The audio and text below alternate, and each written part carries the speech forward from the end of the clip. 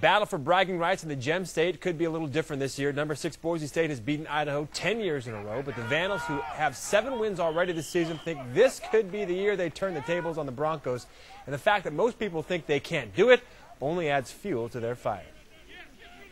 I mean, everyone is telling us that we can't win this game, and I think it would, if we were to win this game, it would just be amazing. It would be a great thing to give to our seniors who've never beaten these guys. It's a great thing to give to the community. I think, this year is going to be a real good game, and it adds a lot of buzz, definitely because Idaho hasn't, been bowl eligible, been 7-3 in so many years, so it adds a lot to it.